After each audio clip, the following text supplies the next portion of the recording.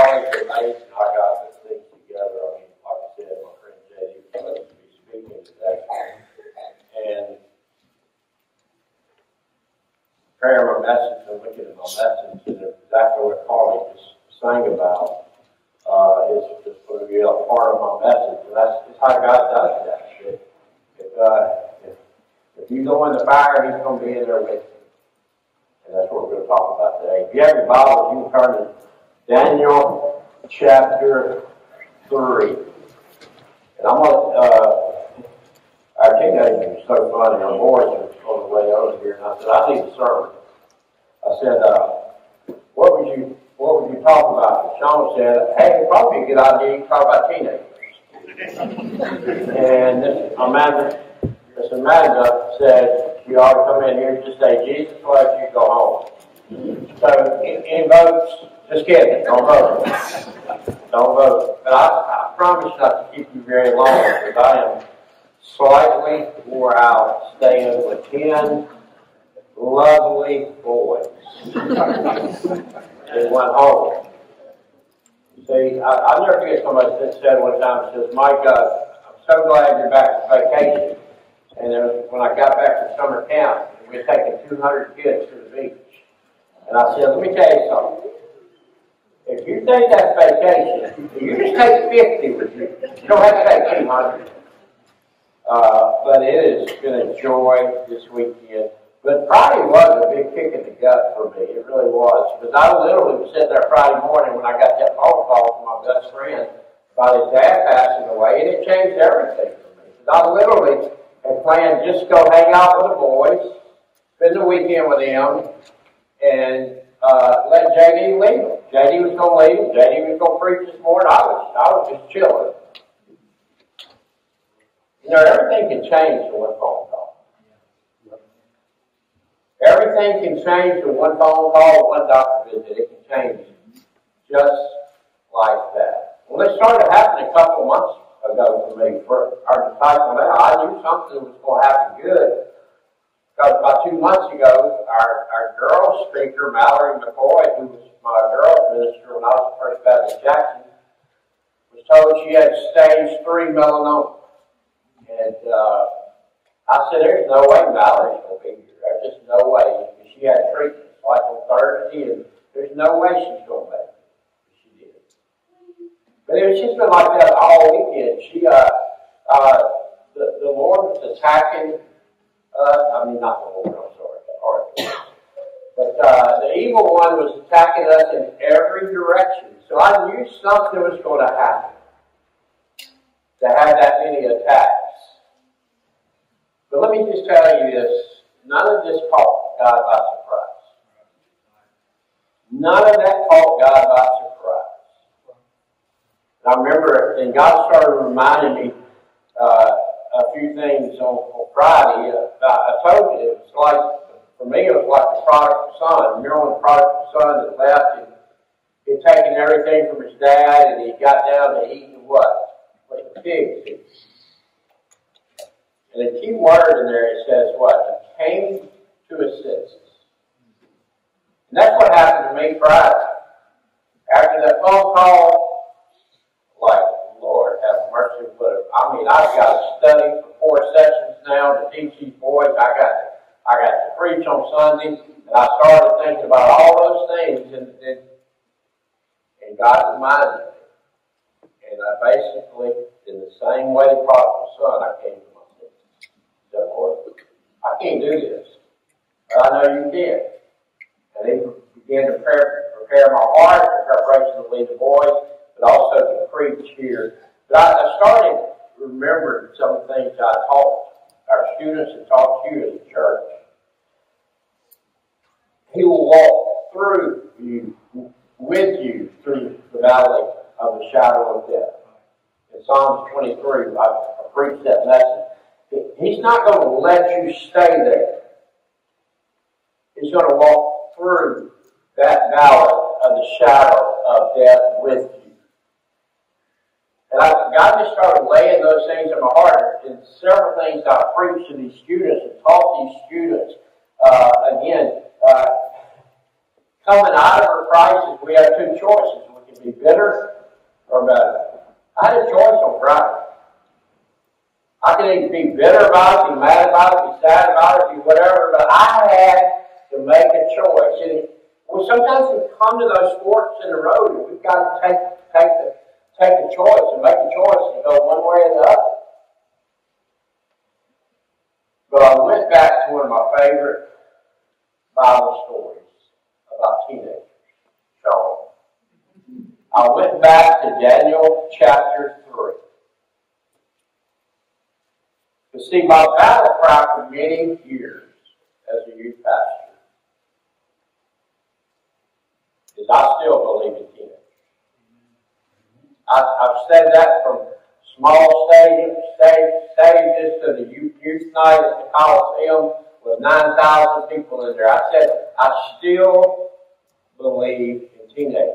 And I believe God still wants to use teenagers. Some people ask me, Mike, what in the world are you doing, man? You're too old to be doing that. What is sleeping on the couch? And just ask Landon if you don't believe me. But you see some crazy stuff with our guys. And you smell some crazy stuff with our guys. I think we need to definitely invest in Dr. Scholes and teach some of them how to, Febreze and bless Hunter Ball's heart. Hunter was not here this weekend with us, but he was in camp with us. And every time I went to the store or went somewhere, he said, Mike, bring some Febreze. Hunter was like, oh, goodness. I'm not going to get into a lot of details here, but Lad and I were sleeping in camp, and we were both on one end, and I had a fan going directly on me. Well, one of our boys, which I will not call by name, comes in there after playing outside all day with wet socks on, and he puts them in front of that fan. I'll tell you, I thought somebody was going to die like that. And I almost said his name. I said, you got to get them socks out of here. You got to go throw them away. I don't care, but you got to get them out from that fan. But that's what you get staying sometimes with teenagers. Daniel chapter 3. We're going to begin in verse 1. And I'm not going to read all this, but I'm going to tell you some of this in story form, and I'll read some of this to you. Nebuchadnezzar's gold statue. And from this time forward, I'm going to just call him, to keep this short, I'm going to call him King Neb. Is that okay? I'm tired. So I'm ready to go to my quiet. Just kidding. But they built a statue of gold 90 feet tall and 9 feet wide. And they threw a dedication for this statue, and he invited all the public officials and I'll tell you here, all the big wigs to come to the dedication of this golden statue. It was huge. They all showed up for this dedication. And a herald gave the decree to all the nations and the people: if you do not bow, what? You're going to be thrown into a fire furnace. If you do not bow, you will be thrown into the fire furnace. And this is the way they said it. There will be all kinds of instruments played. And when you hear that music, that is your key to what? To bow down and worship the golden idol, but also to worship me as the king. That was the decree to all people, but all across the nations when those instruments went off. Most of them bowed down. Most everybody bowed down to that statue. Then here comes some little tattletales. In the Bible it says astrologers or Chaldeans. Any of y'all had siblings or tattletales? Some of y'all probably were tattletales. You know what? The astrologers came up to the king and said something like this: have you heard Did not everybody bow down? Or some of y'all like this. Y'all spiritualize it. And so we probably need to pray about this. So-and-so was seeing somebody, and then, but there's a difference in prayer requests and flat out gossip. And sure, you probably don't need it. Look, I live in one church. I'm not going to say their name, but if I ever wanted something to be spread, I was told, don't tell us. Gone. It was gone. But that's what it was. There was tattletales. They came and he said, King Dale. The reality is not everybody bowed down. Not everybody bowed down. When they heard the music, there was at least a few people that did not bow down. I put in my notes and said, "Oh King, we hate to tell you this. In the Southern Hebrew, hogwash. They were ready to tell and to be the tattletales. They reminded the king of what? The decree and the punishment for not doing it. He said, you remember what you declared. You remember what the decree was. Then they told on the 3 Hebrew teenagers who the king had put in charge of the Babylonian province. Why? Some people say it might be because of power. They wanted to be elevated in the kingdom, in the nation. Some said it might be because of jealousy or envy. Well, these three Hebrew teenagers put in charge of something. It could be a lot of those things. It could be buttering him up. But here's King Neb's response. He flew into a rage. But in Southern language, we would say he pitched a hissy fit. None of y'all probably done that, have you? He stomped a hole in the ground. I'll never forget when I was in Odell, Louisiana, coaching baseball. We'd gone to Alexandria. And I had a blowout on Highway 65. And I got there to take those lug nuts off, and y'all been there before, guys. And they don't come off. They put that on there with that machine. And I'm telling you, I done thrown me a hiss. I was upset, I was mad. So I took that lug wrench and I threw it at the tire. Guess what? It bounced right back and hit me in the chin.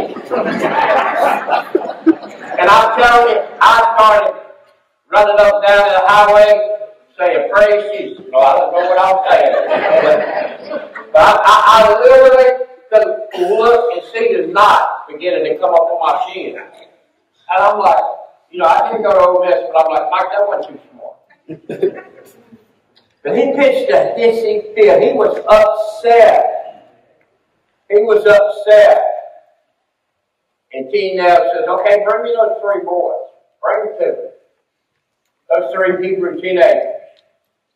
And he looks at those 3 Hebrew teenagers and he asked them, he said, Shadrach, Meshach, and Abednego, is it true that you would not bow down to me or that statue? Surely you heard the decree. Surely you know what was told you to do. But they said they would not bow down. And the king says, I'll give you one more chance. I'll give you one more chance. I was talking to Lennon about this the other night. And I'm not going to question your way of parenting, but the way of parenting now is a little different than the way of parenting back in my day. And some of us, like my small son, and my other nephew and niece, they don't believe in spanking. That's fine. But that's just a different world. But I'm going to tell you right now, I've seen people do this. They'll tell their children, okay, 1, 2, 2.5. Look, my mama never counted. She didn't believe in counting. Because when I did something and I disrespected her and said something bad to her, she grabbed whatever was around. But she didn't put up with that stuff. But this is what King DNOW says. Okay, just in case you didn't remember, we're going to give you another chance. So the music is going to play, and this time you have the opportunity to make it up and bow down when you hear that music. And then what he says, what little G-O-D, make sure you understand it's a little G-O-D, will be able to rescue you from my power. What was the Hebrew teenager's response? O King DNOW, we don't have to answer to you. Or even, we don't have to defend ourselves before you. We don't. We don't have to answer you or defend ourselves and our actions to you. And I love this part. Verse 17. If we are thrown into the blazing furnace, the God whom we serve, big G-O-D, is able to save us and rescue us from the power of your majesty. And in verse 18 is the game changer. Oh, for us to have this kind of faith. That what? Even if he, what? Doesn't. That's a mouthful to say. But that's a whole lot different to live that. You sit there with your children. You've got a phone call like Mallory, that C word, cancer. When you start praying for people for healing, for different things, and you can come to that faith, God, even if you don't, I'm going to praise you. Even if you don't. So that's what he said. Go ahead, throw me in there. But even if he doesn't, we will make it clear to you, we will never serve or worship your little G-O-D gods or that big honking gold statue. They did not bow, they did not bend, or they did not break. And then King DNOW went from throwing a hissy fit to he blew a gasket. He literally blew a gasket. And yet, teenagers, y'all seen some of y'all's parents do that. I know they seen y'all do it, but I've seen some of y'all. And when you just blow a gasket, you just completely lose it. You ain't got no sense. You done got mad, somebody made you mad, and more the top done blown off. That's the way King DNOW was. Okay, all right. He said, I got you. Go in there and heat that fire furnace up 7 times hotter than it's ever been heated up. I got you. You ain't going to bow down to me. Go heat it up 7 times hotter than it's ever been burned. And he ordered some of the strongest men to bind him first. Why? Look, seriously, why would you bind up somebody with ropes or whatever and bind them up before you throw them into a fire that they've been heated up 7 times hotter? Bind them? But that's what they did. Fully clothed, they threw them into the furnace, and it was so hot that it killed the 3 strong men. They killed them. So now they're in the furnace. It says in Scripture, verse 24, but suddenly King DNOW jumped up in amazement and exclaimed to his advisors, I love this part. Didn't we tie up 3 men and throw them into the furnace? Yes, Your Majesty. We certainly did, they replied. Look, King DNOW shouted, I see 4 men, not 3, unbound, walking around in the fire, what? Unharmed. And the 4th looks like a God. Or some of your translation says, looks like what? The Son of God.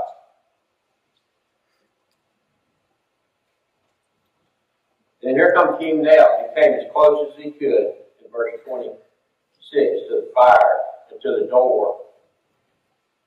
And he shouted, Shadrach, Meshach, and Abednego, servants of the Most High.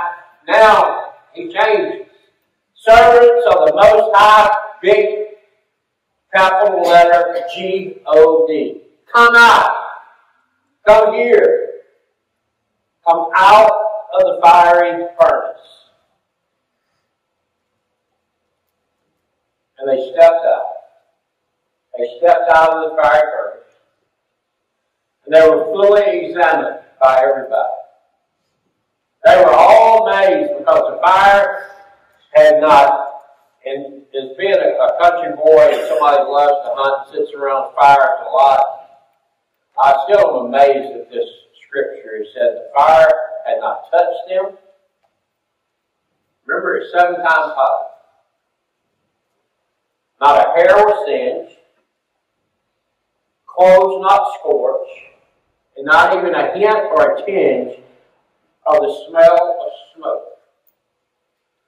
Now, I know some of you guys have grilled and set fires, caught fires and burned and singed hair off your hands. Just a little fire, it just singed them. But the one that gets me is not even a hint of the smell of smoke. I hunt a lot, but I love to go out. One of my favorite things is not just to sit in a stand, to go sit out by the fire, pick up the hill and sit by the fire. But I've learned this. When I come in from off my stand, I immediately take off my hunting clothes. Because I know whatever I wear out there to that fire is going to smell like what? Smoke. I mean, it reeks of smoke. Some of you can go to a particular restaurant, let's just say a Mexican restaurant, and you come out of there, and we know where it's in. But you leave with that smell, but it says, there was not even a hint of the smell of smoke. You know what those 3 teenagers did? Remember back when you were children, you went out and skipped rocks across the water and see how many times you skip. Then sometimes somebody around you want to be cute. They take up a big brick or rock and say, I'll skip it and just throw it out there and make a big splash. It makes big ripples.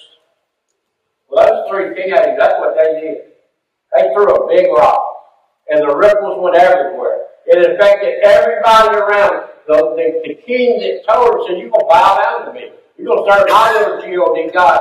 Those 3 Hebrew teenagers come out and said, no, we will not do that.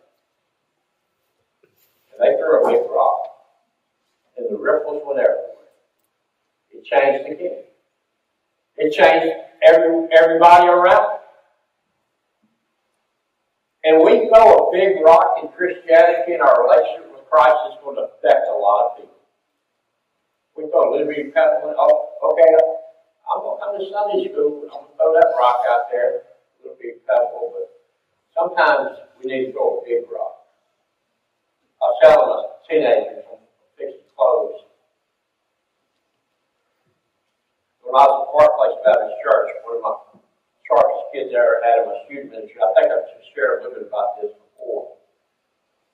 When he was in Northwest Rankin, they were back when President Reagan, I think, was in office. They were trying to establish Bible schools in public schools.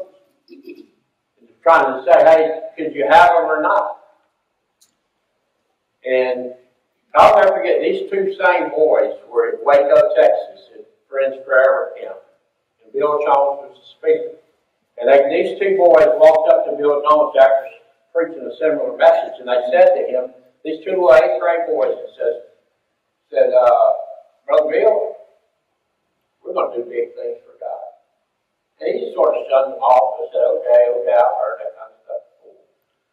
Well, sure enough, Josh Ray, Andy Mullins, stood up in defense of a Bible club at their public high school, and and threw such a big rock, it went all the way to New York. Not the Lincoln County Gazette, or wherever you grew up. The New York Times sent a reporter down to interview those two boys about what they were doing and why they were doing it. One of the coolest things, they were on the front page of the New York Times. And one of them had a shirt on. He said, and the reporter called back and said, we can see your shirt, but we don't understand. You know what it says? It says Romans 1:16. I'm not ashamed of the gospel of Christ. For it is the power of God to salvation. Those boys threw a big rock. And it affected people all the way to New York.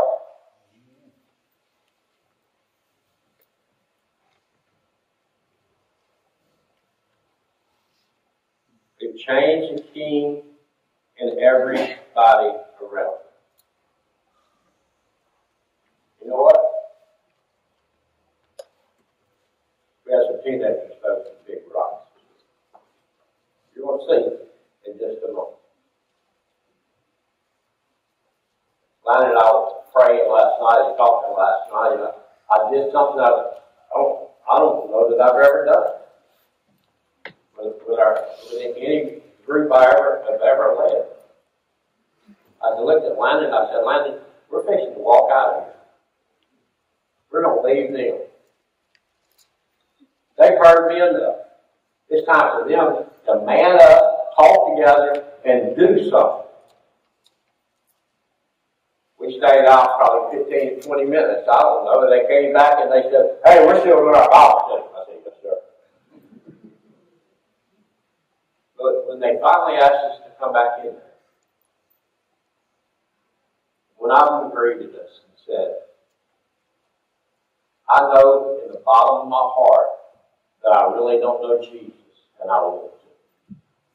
We had a hallelujah party in the middle of that living room last night as one of our teenagers gave it a heart and threw a big rock last night, and we celebrate. And we're going to get to celebrate in just a moment as they come forward. Aiden made a decision at our fall retreat, or winter retreat, and the other one will come down in just a moment. We get to celebrate with him. Can I just say this? There's no one like our God. There is no one like our big G-O-D God. You may never see a 90-foot tall statue that's 9 feet wide. Somebody may never demand you to bow down to that idol. There's so many ways we bow down to different idols. They're not statues. They're not made out of gold. But an idol is anything we give more to than the Lord. It can be a relationship for these teenagers. It can be a sport. It can be anything. anything, because see, God is a jealous God. He is a jealous God. He wants everything for us. But that's the way it is when we bow down to idols. But I love what those boys says, and we'll close with this. Lord, give my Brister the faith that even if you don't, I still won't praise you.